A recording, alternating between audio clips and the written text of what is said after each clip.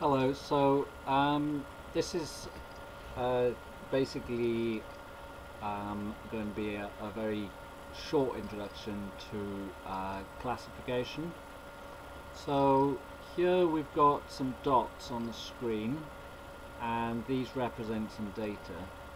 Now if we wanted to make a classifier to say is this red or is this blue, you can see that actually if we draw a line here, then we could say if it's to the right, I'm trying to draw an arrow, if it's to the right of this line it's blue, if it's to the left it's red. Okay, so this is kind of quite an easy data set. But the other thing we might do, there's lots of different lines we could use as a classifier. We could use this line or this line. Now the question we might ask is, what's the widest line, what's the widest margin we could make with a straight line? So if we have two lines like this, how wide can we make this? I want that to be an arrow, that should be an arrow. So how wide can we make the gap between the two lines so that the separable data, everything on this side is blue and everything on this side is red, and that's called a maximum margin classifier. And on this data set that looks like it's very simple, but if you think about any kind of data, here we've got two-dimensional data points. So a two-dimensional data point, let's call this point here A1, and it will be x1 comma y1. But there's no particular reason why we have to stick to two dimensions unless we're trying to visualize it on the screen in a two-dimensional picture. So in general we might have data points which are much longer, so we could have A equals x1, x2, x3, all the way up to xn. So the dimensionality of the data given by the n will change the dimension you need to draw the image in if you were drawing it, but the maths for working out this margin classifier can all be done actually using norms. So A norm with B, and all those calculations can be done using norms. And there's something called maximum margin classifiers, SVMs, which use that approach. SVMs, maximum margin classifier.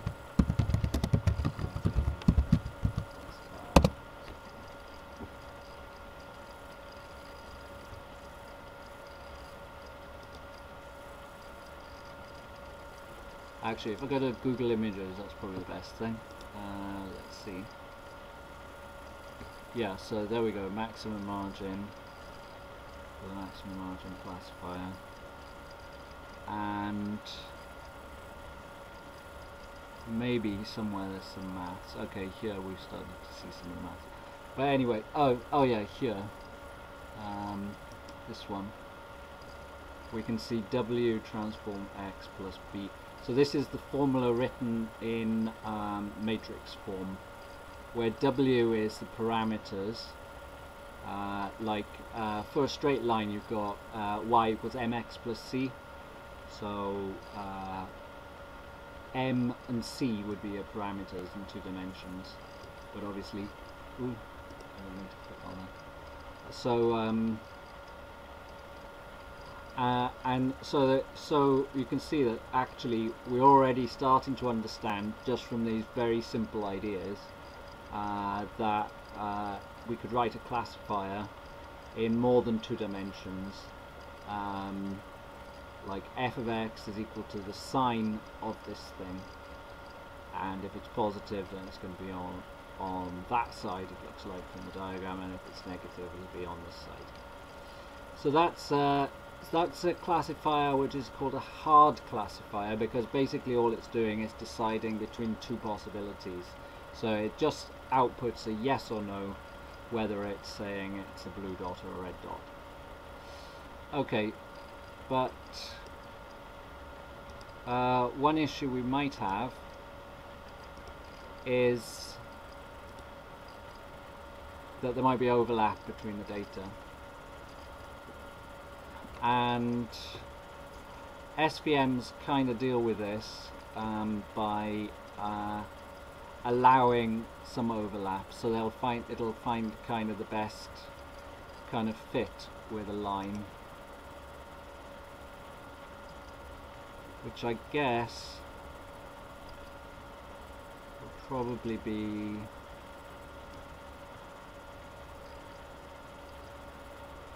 I'm not quite sure.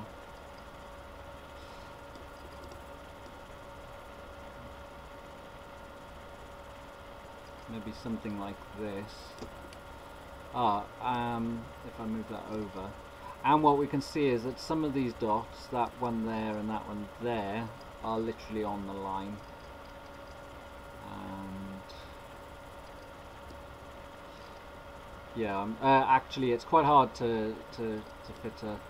So we can see that the hard classifier won't necessarily be accurate in the region where there is overlap between the dots. And for a particular data set there's a limit to how well you can guess, because like if we just had a lot of randomly a lot of blue dots and red dots in a region, there might be regions where basically, you know, this whole area here, it's kind of suspect as to whether it's going to be a red dot or a blue dot, and that's just intrinsic to the data, that sometimes you can't know like everything with these things. So, but another way of modeling this data is what's the probability that X is a red dot.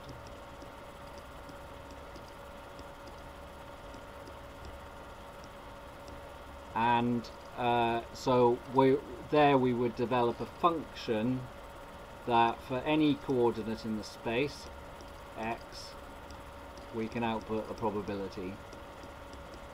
So here this would be a soft classifier in the sense that it outputs a probability instead of a 1 or a 0. And these are the 2 main types of classifier: hard classifier and soft classifiers, which are probabilistic. And okay, that's probably enough information for this video, so I'm going to stop it there. And in the next video I'm going to talk a little bit about how we can develop these probabilistic models for different types of data.